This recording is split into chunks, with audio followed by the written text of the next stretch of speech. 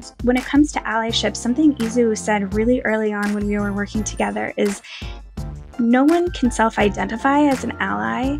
It is up to the person to whom you wish to be an ally if you are being one. It's kind of like friendship. Like, you have to co-sign on that. You can't just be like, hey, I'm your friend, if the other person's like, I don't know, we only like each other's stuff on social media. In our fast-paced world, it's easy to get swept up in the currents that surround us. But we are the authors of our own life story, and we are infinitely capable of creating the change we want to see within us and beyond. Welcome to Shaping Freedom, a show where we explore and share practical ways to cultivate extraordinary life experiences. I'm your host, Lisane Basquiat. I'm a teacher, entrepreneur, and life strategist. After a career as a corporate executive, I embarked on my own path of entrepreneurship and focused on the human and spirit connection.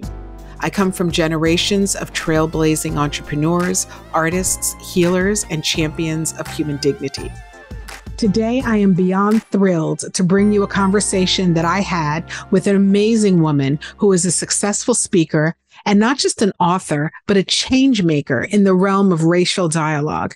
Hannah Summerhill recently co-authored, along with Iso Mukantabana, a groundbreaking book titled Real Friends Talk About Race, Bridging the Gaps Through Uncomfortable Conversations. This book is a testament to the depth of her commitment and courage to create spaces for uncomfortable yet essential conversations. Before her work with the Kinswomen and as an author, Hannah contributed to several major fashion and lifestyle magazines, including Condé Nast, Vogue, and Cosmopolitan. In those roles, she witnessed a stark lack of diversity and discrimination against people of color, and noticed that there were not a lot of decision makers at the highest levels. So she was inspired to dive deeper into the issues of race and social justice and decided to help bring these dysfunctional issues to light. She took action, and she co-founded the Kinswomen, an anti-racism platform that fosters community, dialogue, and understanding across racial and cultural lines. She also co-hosts the Kinswomen Podcast, which explores the intersection of sisterhood, inclusivity, and social justice, and her own podcast, The Hannah Summerhill Show. Hannah, like me, is an East Coast native, and together we delve into discussions about race, the power of sisterhood, the courage it takes to discuss race and other sensitive topics within our friendships. We shared our personal journeys from childhood perceptions to the evolved understanding that we each hold now. So sit back, take a deep breath, and prepare to join us on a journey that's as personal as it is powerful and as inspiring as it is informative.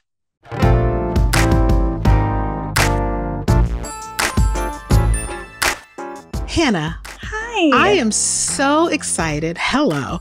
I'm so excited to have a conversation this afternoon with a woman who I met last summer, I think, at a mutual friend's, actually at Mashanda's house. Mm-hmm. And there's kind of an interesting story to the way that you and I are connected, Yes, that we can talk about in a moment. But I'm really excited to have this conversation with you because during this party that we were both at, we somehow or another started having this conversation about a book that you wrote recently, Mm-hmm. Or that you were going to publish. Mm-hmm. And you kind of chatted about it, and I kind of noted it. And then very recently, while on social media, I saw that you had finally published this book. Yes. And I remember in the conversation that we had, that you mentioned that you really wanted to have this conversation about race. And then I saw your book. And so the person that I am being so mysterious about is, her name is Hannah Summerhill. And she wrote a book that was recently published called Real Friends Talk About Race, Bridging the Gaps Through Uncomfortable Conversations.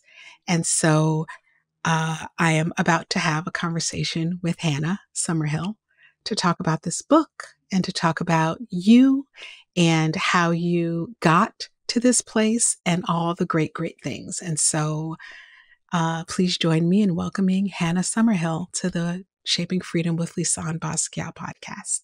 Thank you so much, Lisane. I'm so happy to be here. I actually am a huge fan of this podcast, so it's an honor to be a guest on it and to talk to you today. Thank you. And I think I hit you up in DM and I was like, hey, want to get on my podcast? Yes, Let's talk about did. this book. Yes. Yeah. And you were like, yeah, I'm all about it. So I'm really, really excited to talk to you. Can't wait to get into it. Yeah. So I guess a good place for us to start. Well, first of all, I've not read every single page in the book. I'm going to, so full disclosure there, but I have flipped through it and kind of saw what energetically kind of came up for me. And one of the very first things was the fact that I didn't realize that you were born and raised in Allentown, Pennsylvania. Yes, I am. I know you're a fellow East Coaster. I am. I'm from Brooklyn originally. Yes. Yeah. And I'm born and raised in Allentown, Pennsylvania. And if you know anything about Allentown, and I kind of go into it in the book a little bit, it's a grittier city. It's most famous. It was made famous by Billy Joel's song in the 80s called Allentown, about how it was the end of the steel mill in the neighboring town that really left a dearth of jobs and kind of depressed the area by the time I was born in the 80s. So yeah, I had an interesting background growing up in Allentown, but it proved too small to me, and I quickly made my way to New York for college. Oh, okay. Okay. Yeah. So it's funny. My daughter, Jessica, actually went to college very close to Allentown. She went to DeSales. Lisane, stop. My mom worked there for like 25 years. Whoa, we have to exchange names, and I'll see if my daughter knew. And I actually read in the book some really beautiful things about your mom and about her intention that hopefully you can dive a little bit into. So my daughter did the reverse. She grew up in a very diverse area and went down to DeSales and went to school down in Allentown. So I'm very familiar with that area. That is such a small world. That's crazy. It really is. So let's see. How do we dive into this conversation? Why don't you give us a little bit of the background? Like, who is Hannah Summerhill? Let's talk about that. Who are you? Sure. Yes. So as I said, I'm a girl from Allentown. I'm a white woman and a Jewish woman, and I'm the oldest of three girls. I was born in 1987. I'm a Pisces, and I was raised by parents who I think, like a lot of liberal white people, would call themselves, very open-minded. They taught me not to see color. That was kind of the ideology that I grew up with. And it wasn't until many years later that I really started to investigate what that meant and kind of how that was more of a privilege than something to be proud of. And when I moved to New York, in 2005, I went to college on Staten Island, and I always felt like I just needed to bust out of the town where we lived. We moved to a tinier town closer to Amish country out of Allentown when I was in middle school. And the way that I got to get a glimpse of what a bigger world looked like was through magazines. I was obsessed with the magazine industry, and my sisters wouldn't be allowed to touch the magazines before I had read every page. I would read the credits and the ads and immerse myself in what I thought was a world that was so much grander and cooler and more interesting than the one that I was living. And I got to manifest my dreams when I moved to New York. I went to college on Staten Island, and I would take the ferry into Manhattan and started interning at Condé Nast when I was in about 2007. And then I didn't leave the magazine industry pretty much until 2020. I related so much to your last guest's journey of being in the magazine industry and then leaving. Ty Beauchamp. I just want to stop for a second to talk about magazines, because I have to tell you, I have not read a magazine in a little bit of time, and shame on me for that. What I love about the experience of a magazine is, first of all, the way it smells, Yes. and that kind of flipping of the pages and how smooth the pages are. And then I also love how you go in there and like you get to like test out the newest perfume and, Yes. and the ads, and it kind of gives you this viewpoint into the world. And I'm putting that up in air quotes, as the magazine intends you to see the world. And I think that so Right. much of our view of the world has come from the view that the window that, different magazines offer. Absolutely. I mean, not as much now, but it was such a powerful medium, even up till, 10 Absolutely. years ago. And I was so influenced by it. And thank you for bringing that up. It is such a tactical experience. And I think something people don't really remember. One of my bosses used to say, it's the last notification free space. And I would argue that books are probably more so because they don't have ads in them. But the sentiment was it's an immersive experience. And I think like the media we consume now really enforces this sense of immediacy, and we have such short attention span. So I still subscribe to magazines, and I miss that feeling of diving in. And fortunately, the fragrance advertisers aren't spending as much money in magazines anymore, so you don't get those scent strips as often. But yeah, it was a magical experience. And so being able to work in that industry and feel like, I started in the fashion closet of Lucky magazine, and then worked my way up to a senior year internship at Vogue, and then never left the industry, was grateful enough to get a job working at Shape after I graduated, working in advertising sales. And I did that for about 10 years until I left to do what I'm doing now, which is Kinswomen. Well, it's really interesting because having gone from the experience of growing up in Allentown and then moving to New York City, the big city of New York, and then immersing yourself in fashion through magazines, right? In fashion, in fitness, in beauty, it really does give you this idea, different from like social media, which does the same thing in a different way, right? It does give you this idea of who you are, kind of helps you to solidify and who you are from your identity, and also the way that the world looks at you and the way that you are to look at yourself. Oh, absolutely. I felt like not only had I been shaped by magazines as a reader and consumer, but then as an employee, I felt like the stakes were so much higher for me to conform to what I thought I was supposed to look like.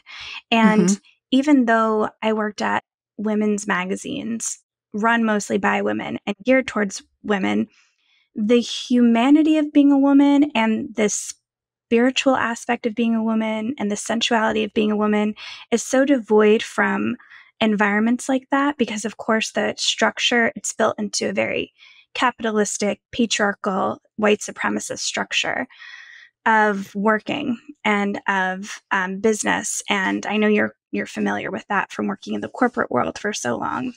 Absolutely.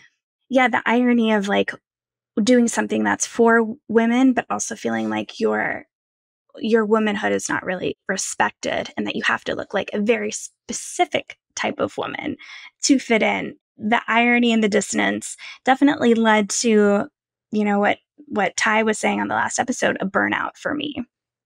I understand that. I can definitely understand that. And also, it's like you're celebrating womanhood, but only as it relates to your physical attributes and the ways that you are encouraged to contort yourself to this certain view of, what beauty looks like. And then in parallel, for women who moved more into like the corporate, landscape and worked within corporate environments, kind of taking away your womanhood in a way. Like, it's like you're supposed to be like this like sexy woman with like long brown or blonde hair and blah, blah, blah, and ultra, ultra thin. And then, also within these corporate environments to act in many ways to perform as a man. And so it Yes. really has done a thing to us as women, in the world. So continue your story. I'm sorry. I just really got caught up in the magazine thing. Yeah. No, this idea that you bring up of contortion.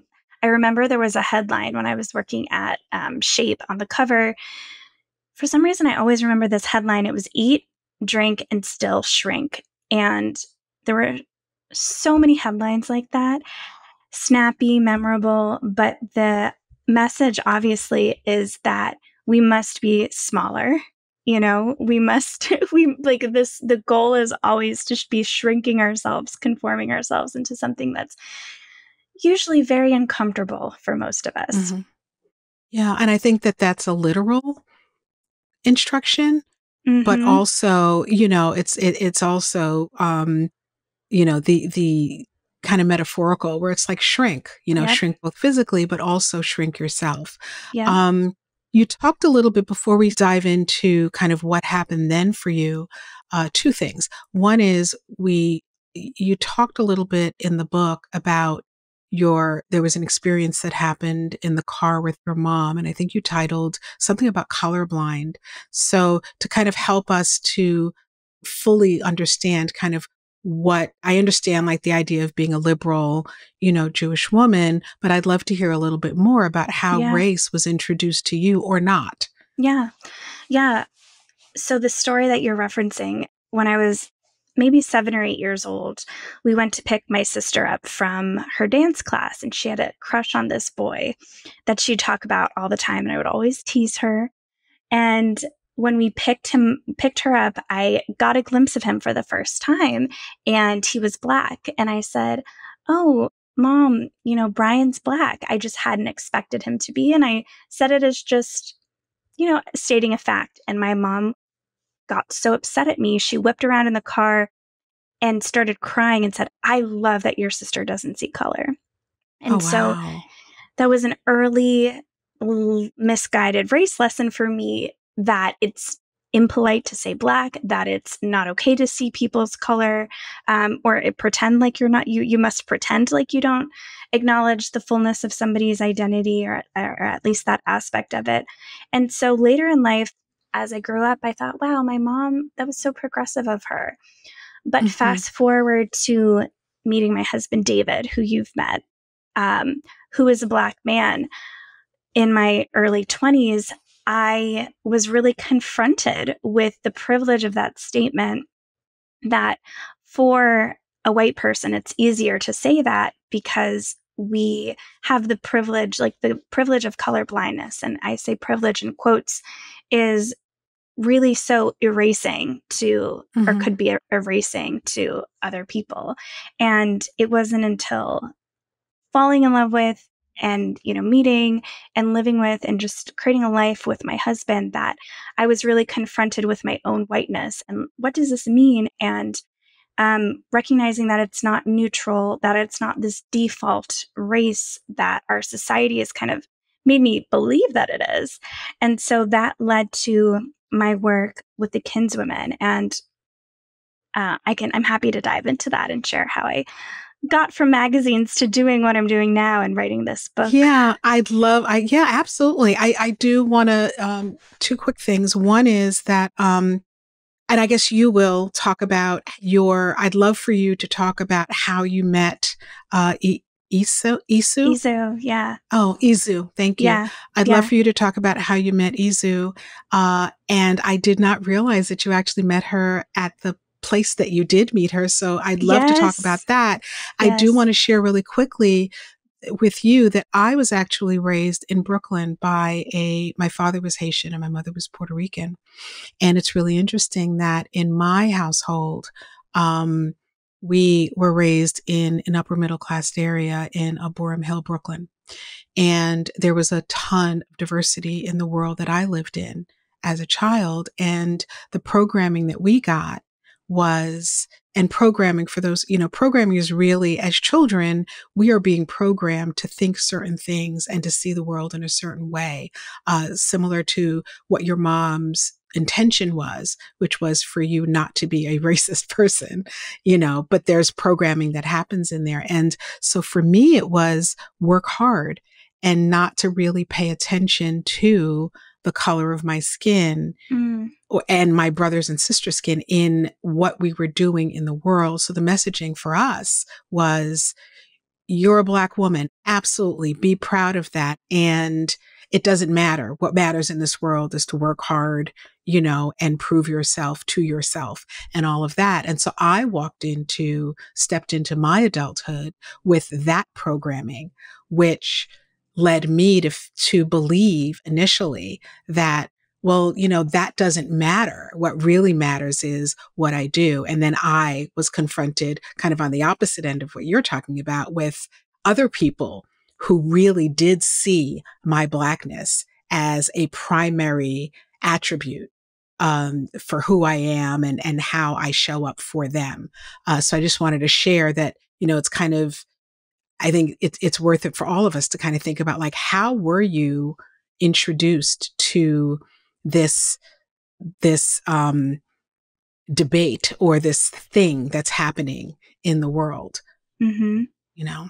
Well, first of all, I want to say thank you for sharing about your childhood. And I recently finished the book that you wrote with your sister as part of the exhibition. I got it after seeing the show. And oh, wow. Yes. And I read it cover to cover, and I just loved learning more about you through that. Yeah. And I thought it was so beautifully written. And learning about your childhood and your family dynamics was a gift. So thank you. I appreciate that. So now you're in the world, you're in the city, you're still in the magazine industry or the publishing industry, or are you now? Okay. So now what happens next?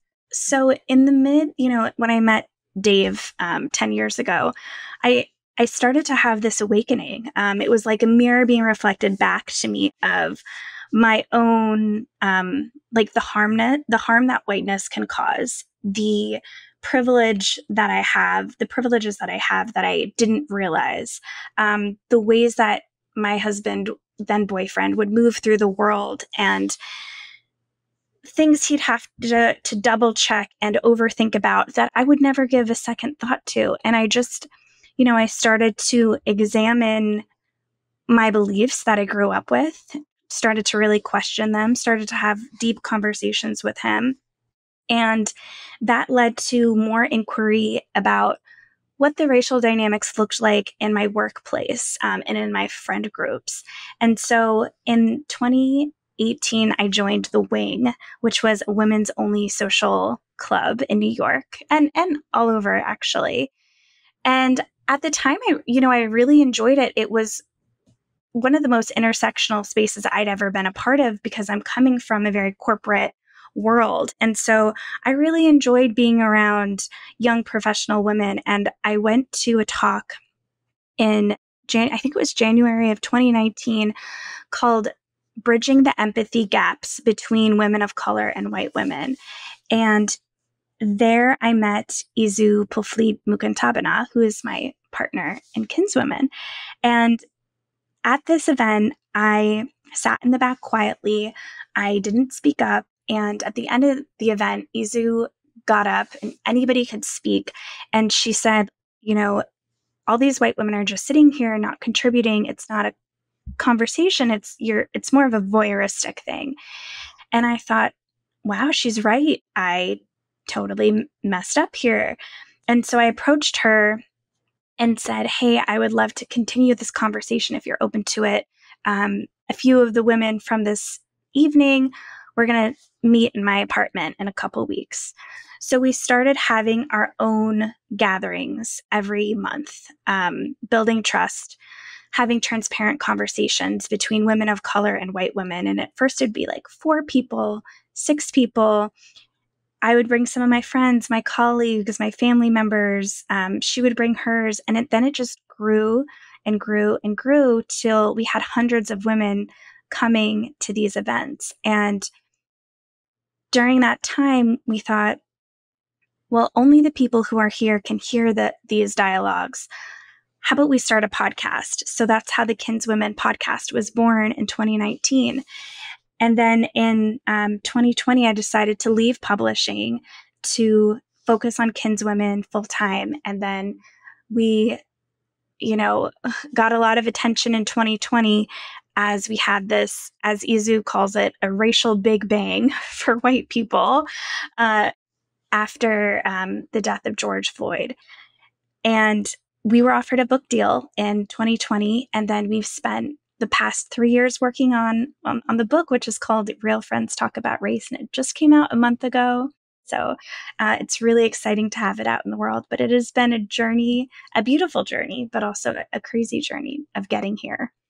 Congratulations, first of all. Thank you. Congratulations to you and to Izu for having the courage to, in your friendship, create a space for people to also talk about ways that they can have those conversations with other people. In looking through the book and reading certain passages within it, I love that it really reads like a conversation between two friends who are talking about both shared and separate experiences, in the world. I also love the fact that I love the titles of the different chapters that you have as well. They're very bold. I really appreciate both of you, how courageous you are to be willing to not just have those conversations, but to get out into the world and publicize it and create these conversations for other people. So I really do see, book club conversations about it, and hats off to you for pioneering those conversations, because I don't know that I have ever seen this topic spoken about as openly and as publicly as you and Izu have chosen to do. So I really commend both of you, and hope that at some point I have the opportunity to commend her as well. Thank you. So you had you got this offer to do this book, and the book is very well done. I mean, even talking about, I know that you talk about the inner work, and I'd love for you to maybe, talk about that a little bit, because I think that one of the things that I've recognized is that the conversations around the ways that there's a conversation about what's politically correct and about racism and about allyship. And then there's a conversation about how you take that from these kind of like keywords, right, that are used, or trending topics, how you bring that down into the real world so that people can have these conversations with each other. So I'd love to hear a little bit more about that process for you too. Like, how did you approach this process or your response to this offer to write a book? Yes. So I felt an extreme sense of responsibility, insecurity, vulnerability about the opportunity to write a book about anti-racism as a white woman who has never directly experienced racism. So in the book I write, I am an expert only on my own experience, and what I can offer to white people who are reading this book, hopefully, is learning from my mistakes.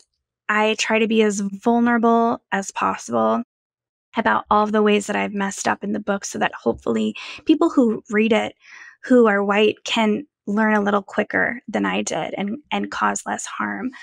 But the book is, kind of as you alluded to, it's written from both of us in the first person. So it was really important because we have such different experiences.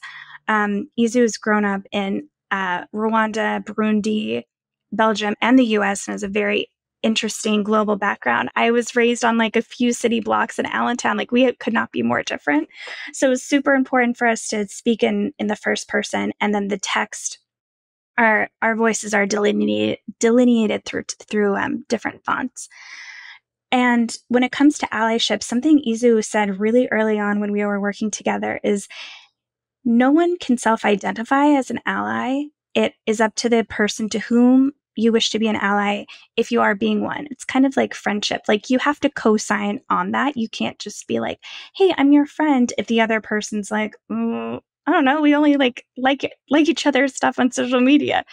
Yeah. So that idea of allyship, which is really popular in social justice spaces, and people wanting to claim that, or people, wearing a pride pin or going to a march, really, that's more performative, I think, if it's not backed up by the inner work that you mentioned. So for me, the inner work is really diving into and dissecting how I was raised, the programming from my parents, but also from my educators. And then how that influenced the way I categorize and how I see the world through a very specifically white lens and what that means. And again, I grew up thinking that I saw the world as neutral, like that I did not have a racialized lens at all. But of course, I see and saw everything through a white filter. So having awareness of that for me is part of the inner work. And that means just, even though I can say, like, I'd never had a Black teacher growing up, well, now I'm an adult and it is my responsibility to re-educate myself. So what does that look like? And I make it very intentional. I just set aside 30 minutes to an hour every day of reading or, you know, communication. I have an awesome community here in Carlsbad. And that has changed my view completely. I think there's no way to really bypass the education piece when you're an ally. And then it also helps you peel back the layers of like those reflexive biases, the things that we really want to avoid acknowledging, like the shameful parts of ourselves that we'd rather just put our defensive up and say, oh, no, of course I don't believe that. But really being honest about stereotypes that I've absorbed and how they've impacted the way I've treated people, hired people, like gone through my own world. And in our work as the Kinswomen, we focus on the interpersonal relationships. Like, we have these massive structures that we are not really attempting to break down. And we also think that for aspiring allies, that's way too overwhelming to feel motivated. So we start on a person-to-person basis. And I said aspiring towards allyship because I don't think that for me, it's like or any other ally, there's a point of arrival where we're like, okay, we're done. We got to the top of the ladder. We get our allyship pin, and we don't need to do anything else. Like, we have a diverse friend group. We hired people of color on our team, and we donate to this organization. Like, we're good. It's just so much more holistic and interpersonal and individual than that. So yeah, that's a peek into my inner work that will always be ongoing. Wow. I know so we both live in San Diego, and in Carlsbad specifically. Yeah. And, I was really excited to hear about this book because we actually live in, a part of the country that actually is not very diverse. It's a lot less diverse for me than the other places that I live and other places that, where I grew up specifically in Brooklyn, which is incredibly diverse. And so it's been interesting. I've been here for 11 years, and it's been very interesting to build community here in San Diego, and to have these very, sometimes very difficult conversations with my friends. I have a beautiful community here in San Diego and have built some really, lifelong friendships. And that conversation is a conversation that has had to happen, many, many times. And it's not a one-time conversation. It's the ways that we can interact with each other and build relationship and show and express love for each other by better understanding who we each are. So, and it's so on one hand, it's like, who am I beneath the kind of lens through which the world sees me, and who are you beneath the lens through which the world sees you, so that we can really understand each other, because not every white person is the same, nor is every Black person or, every person of color the same. We're all different. And that's a part of our identity. In some ways, it can be a large part of our identity, but there's also so much more. So I think that if people look at understanding who we are, it helps to get through the door of having those harder conversations about how I live in the world and how other people do. Mm-hmm. Absolutely. One of the things that my partner says, Izu says a lot, is she's like, it's not my job to convince you that I am worth humanity. She's like, you're restoring the humanity that's been robbed through our white supremacist society.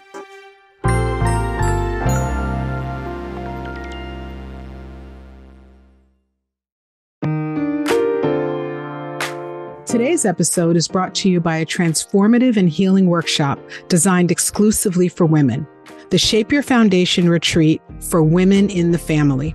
Are you seeking to break free from the overwhelm, burnout, and emotional turmoil that have been passed down through generations? Are you ready to heal, grow, and create a healthier family environment for you and your loved ones? Join me, Lisane Basquiat, former corporate executive, life strategist, and the founder of Shaping Freedom, as I guide you through a 3-day retreat focused on personal growth and building a solid foundation within your family. Over the course of this immersive experience, you'll learn how to identify your values and beliefs to better understand your family's patterns, how to set clear boundaries, and to improve your communication style, how to address and heal from generational trauma. Bring along a female family member or a friend who also wants to embark on this important personal growth journey. And on the final day, we'll celebrate your progress together with a special brunch hosted by me. Don't miss this incredible opportunity to forge a new path for yourself and for your family. To reserve your spot, visit our website at shapingfreedom.com or click on the link in the show notes. Together, let's shape a strong foundation for ourselves and for our families and create a lasting legacy of love, support, and understanding.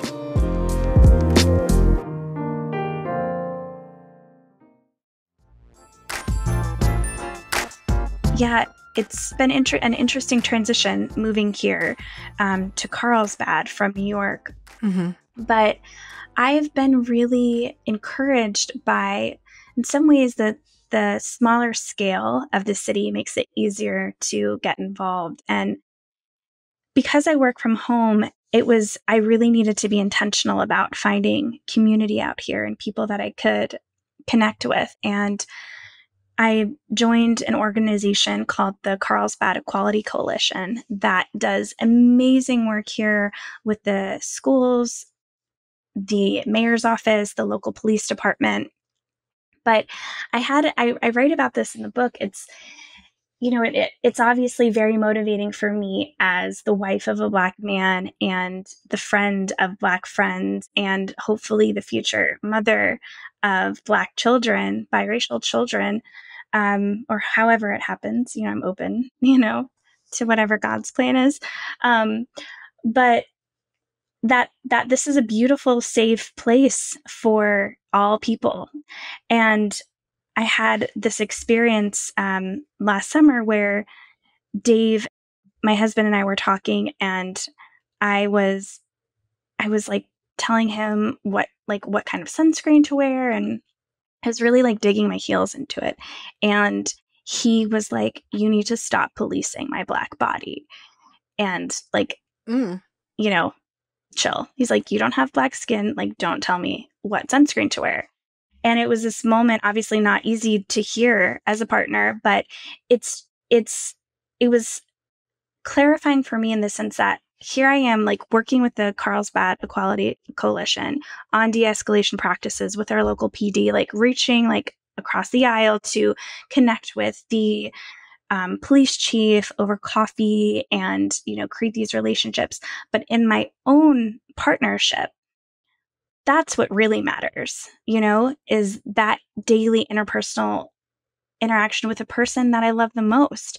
So I think it's also so important for us to recognize like where there's that mismatch between who we want to be and who we're actually being. And that's not an easy thing to look at for anybody, like how we act versus what we say our values are.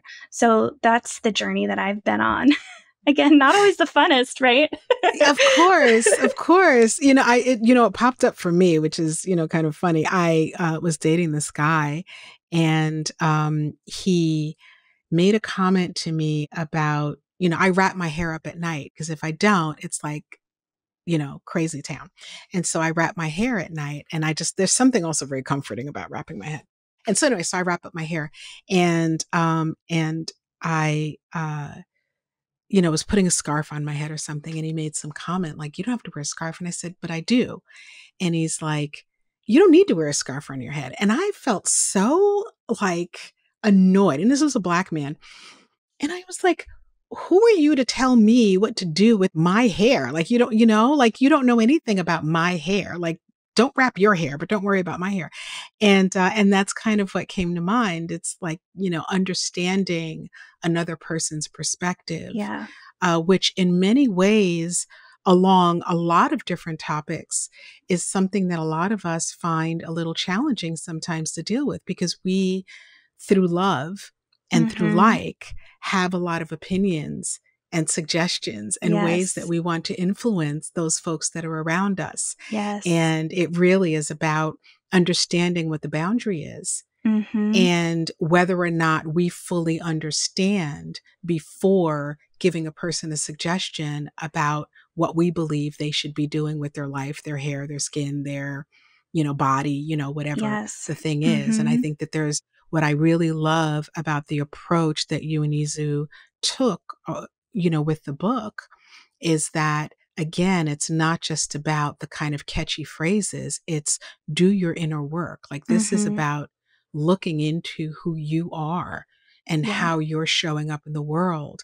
And by taking this very vulnerable and courageous story that you and Izu have pulled together, it gives a person the opportunity to think about the ways that they're looking at the difference in skin tone and life experience and how we show up, how we're looked at and valued culturally, but also to really take a look at who you are and how you're showing up in the world and what kind of boundaries you're willing to respect and understand within yourself so that you can show up in relationships in a way that is more productive.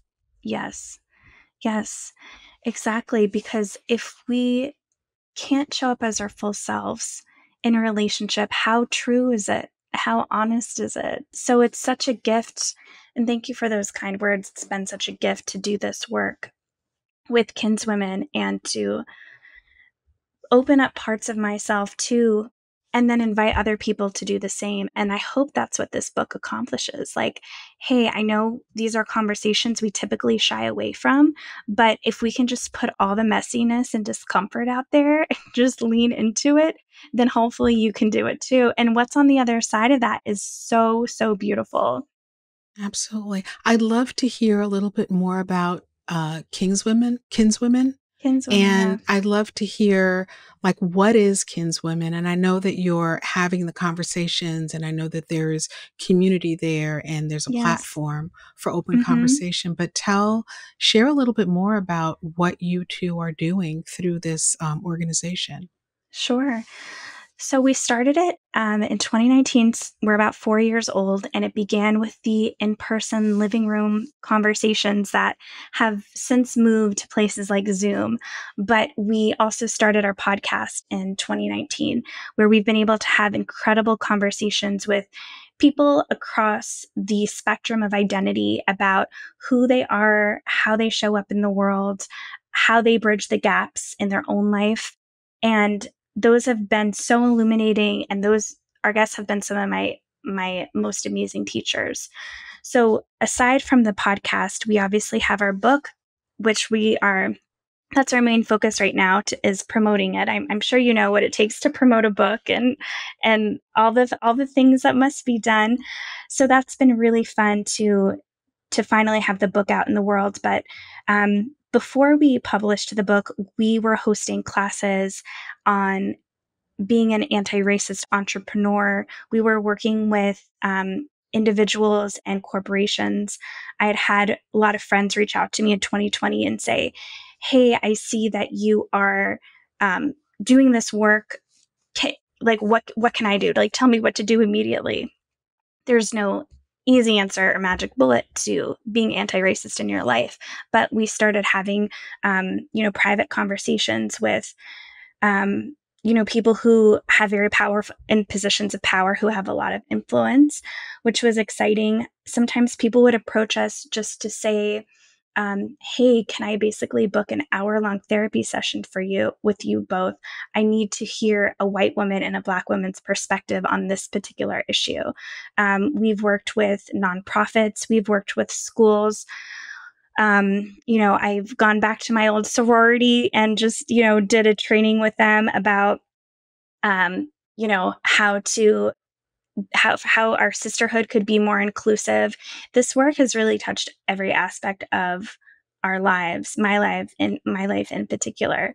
But we also we want to share with people, like, we exist outside of our partnership, and we have other interests too. But for me, this has been a beautiful, life-changing place for people to come together and just, begin to build trust between women of color and white women, and to have these conversations that never get had. And I think through the frameworks that we write about in our book and we talk about in the podcast, I want, coming from corporate, I want everyone, every white person in corporate America to, read this book. I want everyone who's ever been in like a bridal party or on a bachelorette party that's been all white to read this book. Anybody who has kids or, goes to school to read this book. The framework, I think, while it's obviously not universal and it won't work for everything, we can't have this. We can't get to justice if we don't have the space to talk and talk honestly. So that's really what Kinswomen is all about: is just building cross-racial trust and bridging gaps. And I'd love for it to grow beyond us. Like, it's way bigger than just the two of us, me and Izu. Anyone can be their own kinswoman or find their kinspeople. I know you talk about in the book about 4 foundations. Yeah. Could you share a little bit about what they are and maybe a little teeny bit about what they mean? Yes. So we have 4 foundations that we think are the tenets to building trust, really in any relationship. But when it comes to allyship, I think there's a lot of stress, guilt, defensiveness, that we forget how simple it is. Not necessarily easy, but simple to build trust. And the first one is time. The second is transparency, and then consistency and communication. So it's 2 T's and 2 C's. That's how I remember it. And with time, we build trust over time, just like we would in any relationship. Your relationship with your partner or your best friend didn't happen instantly. And so from an allyship framework, we have to recognize whenever we're trying to be an ally or attempting or aspiring towards allyship, we sometimes think, "Oh, okay, I've done one good thing. I should instantly be trusted as an ally or as a quote unquote good person." But that really isn't respecting the time that trust takes to build, like in any relationship. And then transparency is being vulnerable, having the courage to learn in public. For me, I never feel 100% comfortable talking about this stuff. And I think that's okay. I fear messing up, and I know I will mess up, and yet I just keep going. And we need that kind of transparency to get to trust. The third is consistency. We saw so many empty promises or one and done box checks in the summer of 2020 that now, people have really fallen to the wayside when it comes to all the promises they made about allyship. in 2020. And this work requires consistency.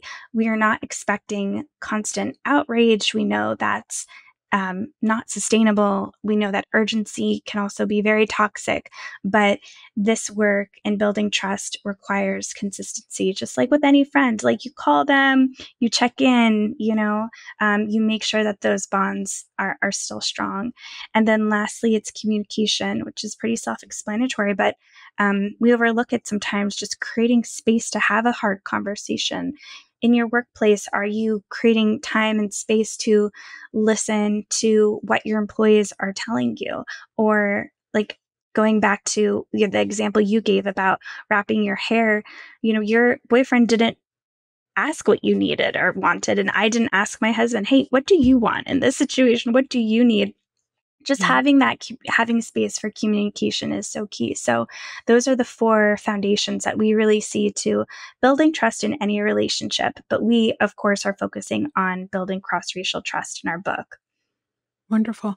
In 2020, and I'm going to ask you in a moment to share a little bit about your friendship and what was happening in 2020, if you're willing to. Yeah. But I remember talking to a friend, and this friend is someone who I love so much.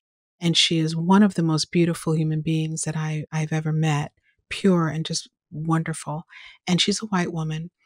And I remember when, and 2020 was crazy, we all know, because there was a lot going on. It was like political, it was public health, it was race, it was like social justice, it was crazy.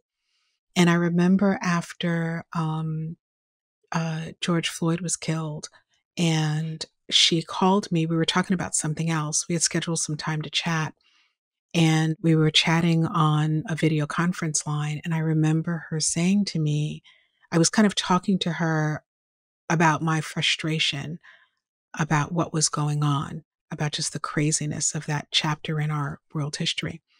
And I remember her looking at me and saying, I'm so sorry. And I burst out crying. And I said to her, that's the thing. And I couldn't talk. I cry, like before I could even get the words out. I just felt this welling up about so many things. And I needed a minute to kind of like get my words together. And I remember saying to her, that's the problem. You're sorry, what that means to me, what I'm hearing is that you're looking at my situation. If you were going to a funeral, you're consoling me for my loss. And what hurts is that what I believe is that you and I should be consoling each other because of this horrific and horrible thing that is happening and has become such a part of the day-to-day experience, against another human being. And so until we can together look at this situation, not as my problem as a Black woman, but as our problem, with, what's happening, with the percentage of, police officers who are doing this kind of thing. That was what I was really grieving in that moment. And it really, with Hera Hub Carlsbad, that I know that I own here, I remember during that time there was a group that started, and it was really around allyship and having those conversations. And there was a group of women who came together within the community to have some of those conversations, and sometimes to just vent and cry, or, be enraged, or talk about, what they wanted to do to make things a little bit better. So here you are, it's Wow. 2020, you've just formed this thing in 2019. Mm-hmm. This is like where I want to, in a few minutes, kind of like, what was going on? Like, what were some of the conversations that were happening? And I'd also love to get some insight into yours and Izu's friendship. Mm-hmm. Like, what were some of those conversations between you two? What did all of that do for, for your friendship and for the intimacy of your friendship? Mm-hmm. Wow. Well, thank you for sharing that story. Yes, it's crazy to reflect back on that time because it was so recent, but it was it was just so intense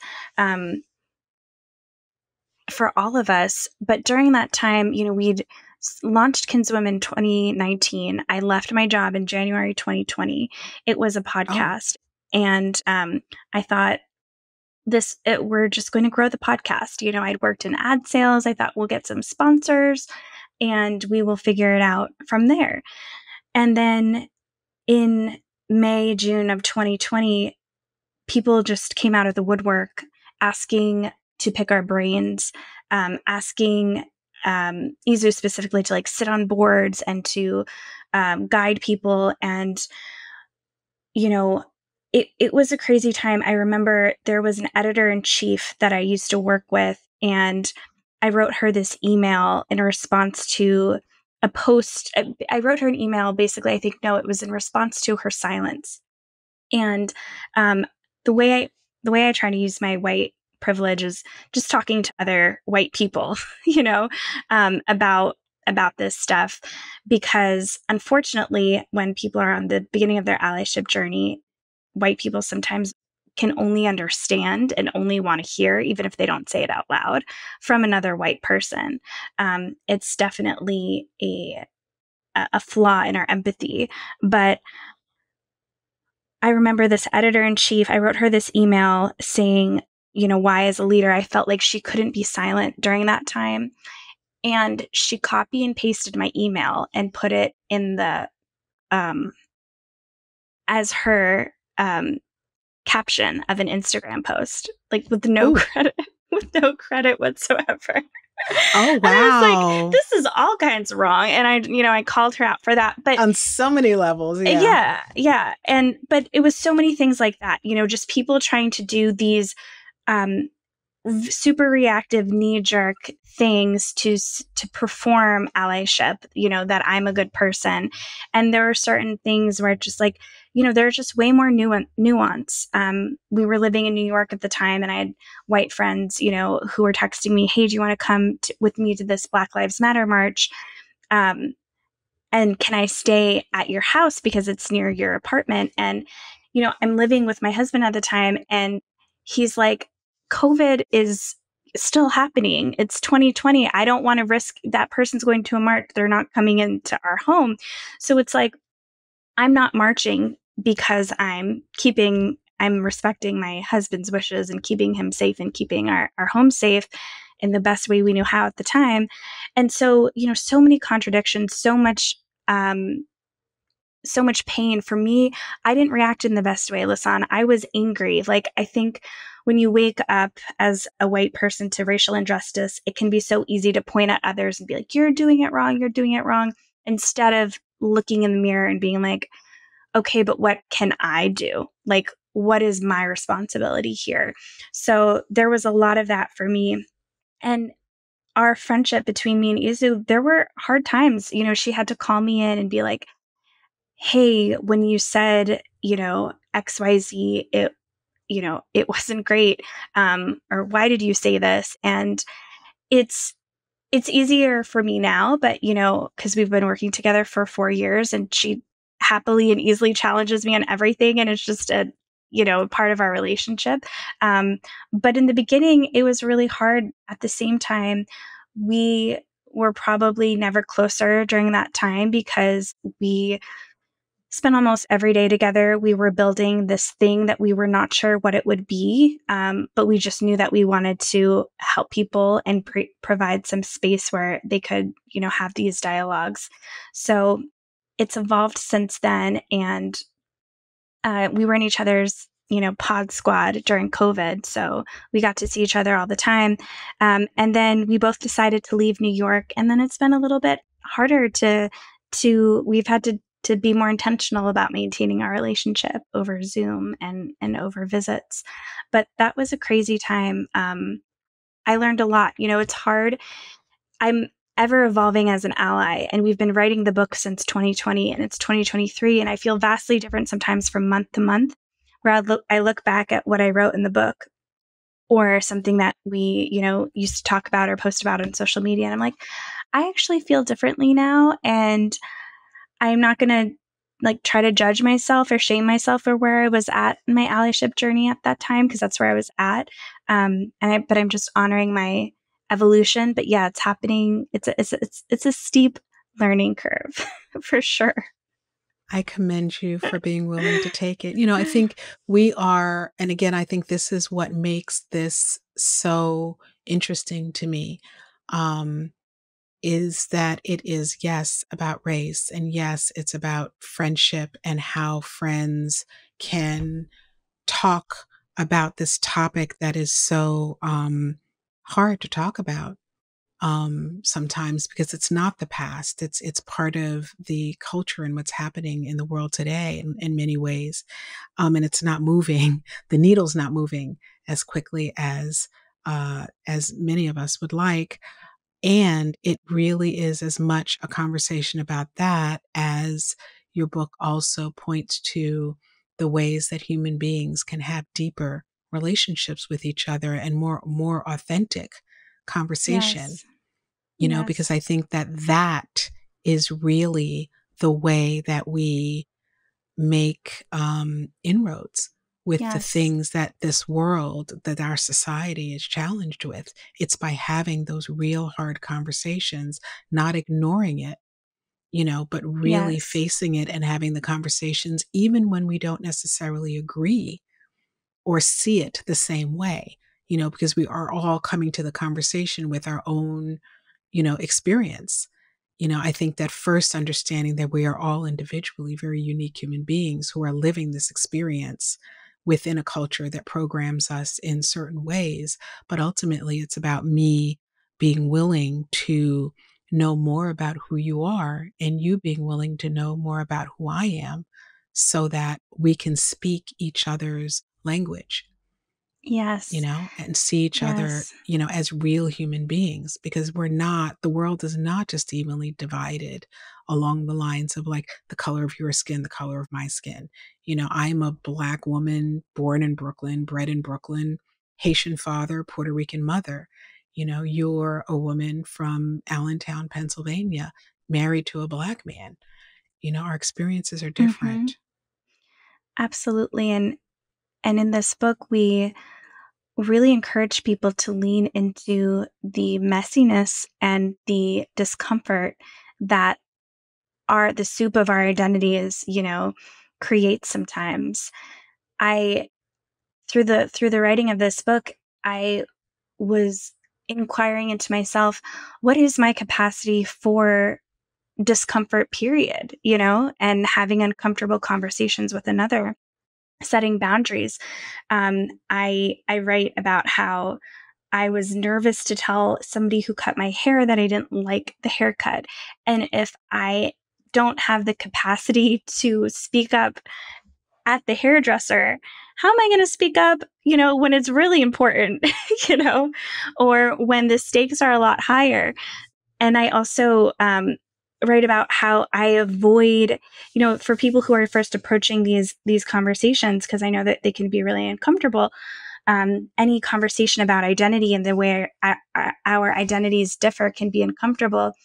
If it's too much, or if it's not really safe or appropriate to have those conversations with another yet, then just look at the ways that you're avoiding uncomfortable conversations in your own life as it pertains to worth or sex or money or body or anything that's a little bit taboo in our culture. Like, I recognize that I had so much money shame and trauma and just wanted to avoid conversations about money with Dave. And I just thought, okay, how can facing this help expand my capacity to live in the discomfort and get to the growth in other areas too? So I think it's having the willingness to just lean in a little bit to like that juiciness of the discomfort that we always want to shy away from. Exactly. But it's so good. It hurts so bad. It really does. It really does. Yes. I think, how you do one thing is how you do every single thing in your life.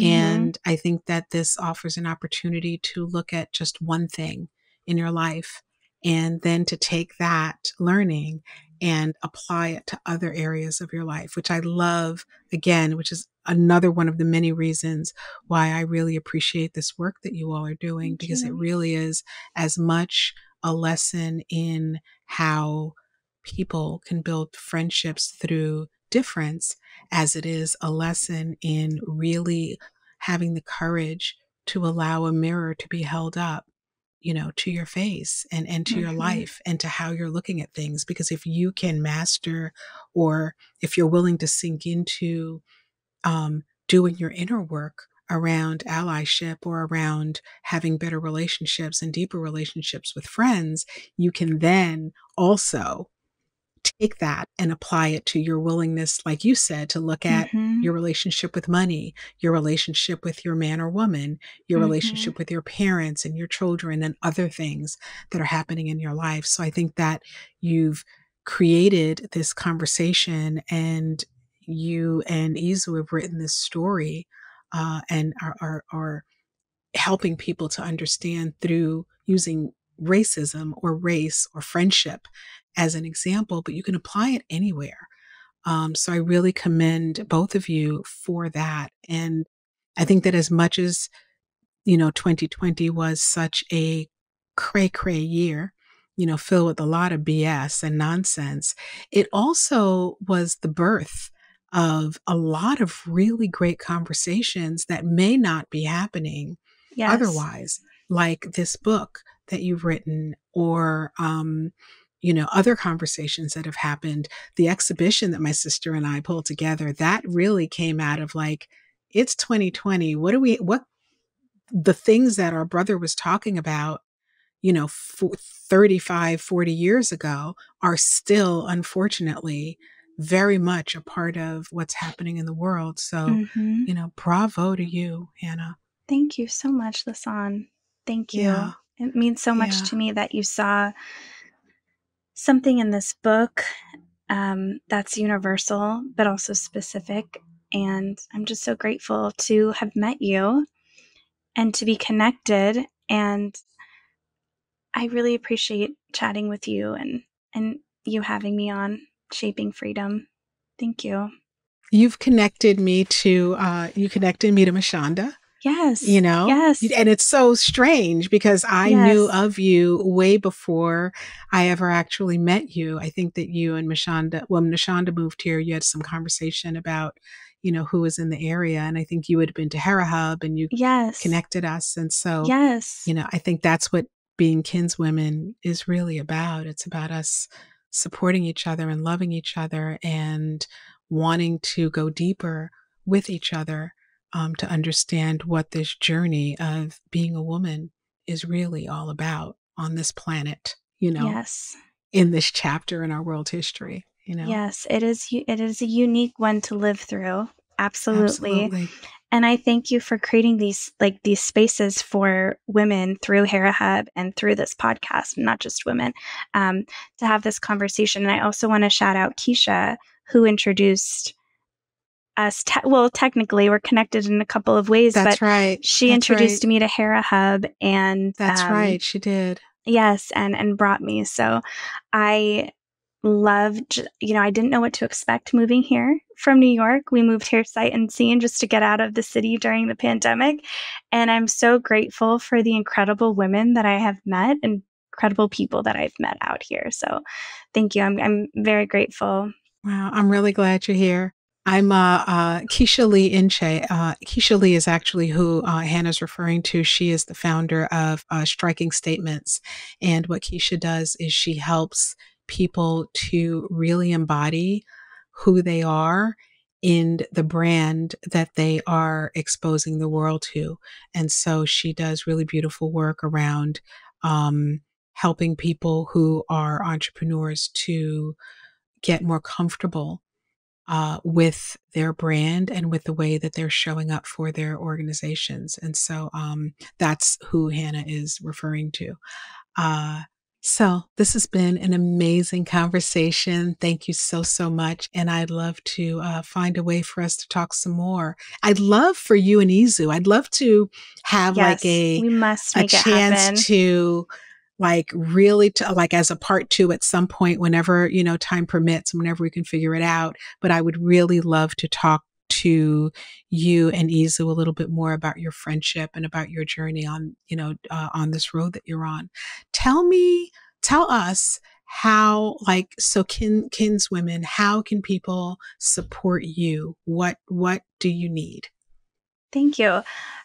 Right now, we're focusing on the book.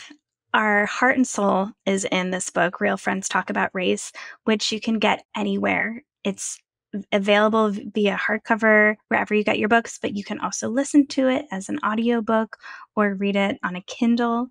So, we just, even if you don't want to buy it, requesting it from the library makes a big difference too. And supporting it. No. We want people to buy the book. We want people to buy the book. We want people to buy the book.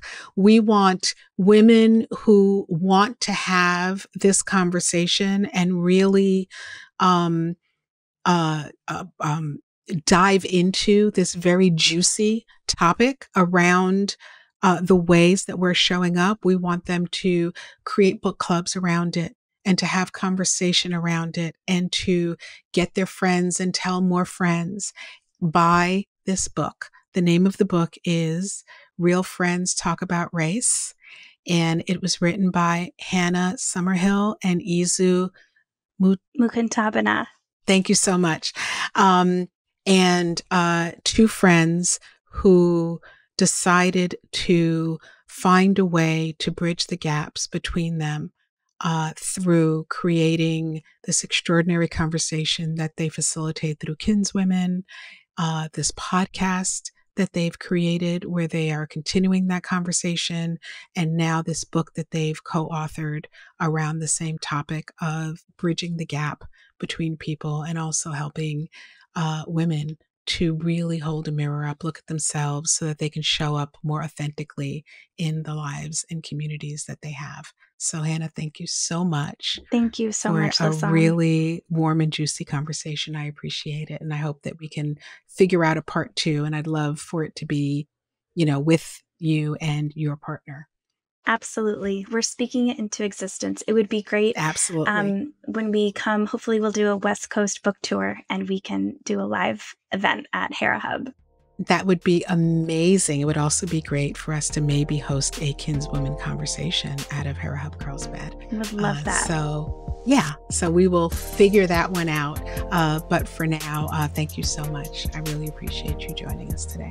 Thank you. This was great. Thank you so much. It was so great. You had such great questions. Thank you. Beautiful, beautiful conversation.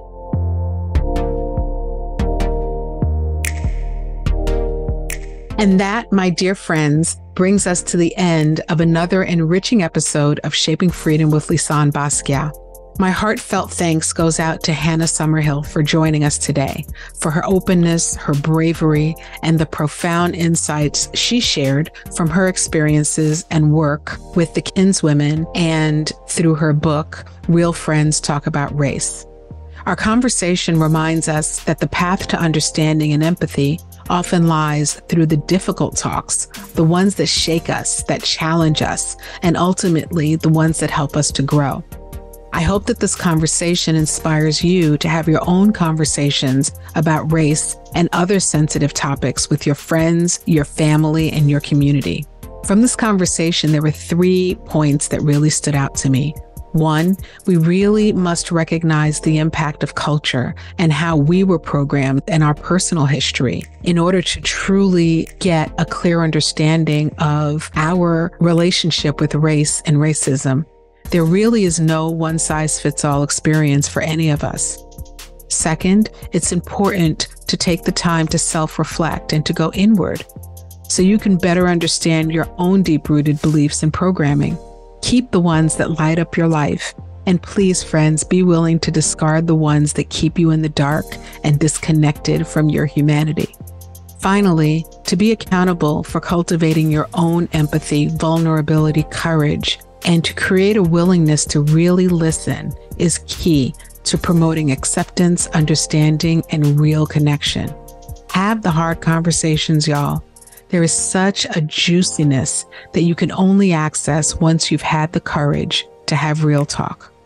From San Diego, this is Lisane Basquiat, encouraging you to keep shaping your freedom and to never shy away from the conversations that matter. Until our next episode, stay safe, stay curious, and keep the dialogue going. Goodbye for now.